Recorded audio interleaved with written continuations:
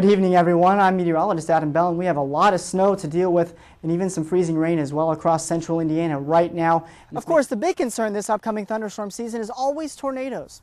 Last week's touchdown of an F2 tornado caught many people by surprise.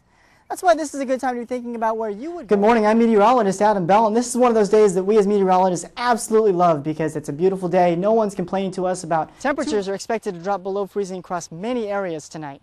That's why a freeze warning has been issued. Of course, we're urging residents to bring in the pets and the plants tonight. A lot of snow and ice falling across central Indiana. Further north, it's all just plain snow. Heavy at times. Blizzard conditions are also possible. 5 to 10 inches of snow expected. Forecasters are calling for another busy hurricane season. 3 major hurricanes can be expected along with one making landfall. A total of 15 named storms.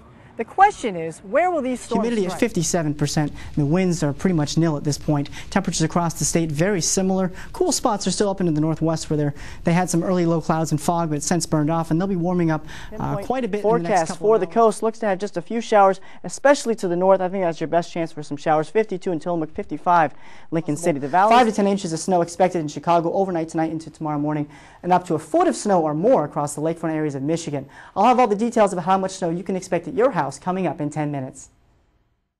Good evening, I'm meteorologist Adam Bell, and we had a great day out there today. High temperatures were in the lower 80s.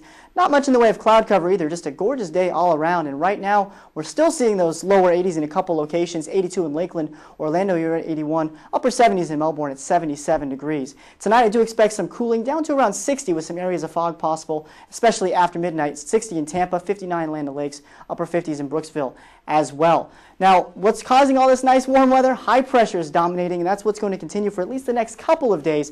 Unfortunately, though, if you don't like the humid weather, don't stick around for the next couple of days. The good news is we do have some relief on the way, finally coming in with a cold front that's going to bring a chance of showers by about midweek and then much cooler weather behind it. Unfortunately, we have another warm day to deal with tomorrow, 81 in Tampa, 82 in Brandon. Humidity is going to stick around as well, so it's going to be sticky as you head out for the afternoon, 82 in Arcadia.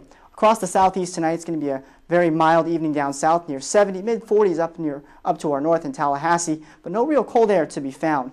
Across the southeast tomorrow for those who are traveling, another nice day, 62 in Atlanta, 64 in Charlotte. Across the Midwest, we do have quite a bit of snow to deal with right now from Chicago up to Milwaukee. They can expect 5 to 7 inches of snow tonight into tomorrow, and this will quickly march eastward toward the northeast for tomorrow afternoon. Winds across the waters tonight, southeast 5 to 10 knots, bays. The seas will be 1 to 2 feet, your bay temperature around 62 degrees. Your 6 a.m. forecast, about 60 degrees with some areas of fog out there. You'll be warming up nicely into the afternoon with an 81-degree high. And once again, the humidity is going to stick around. Your 7-day forecast, we're going to start out with that mild weather, and then that relief comes through on Wednesday, bringing some much cooler weather behind it, leading into a gorgeous weekend for your weekend with highs right around 70 degrees. That's your latest forecast. Back to you.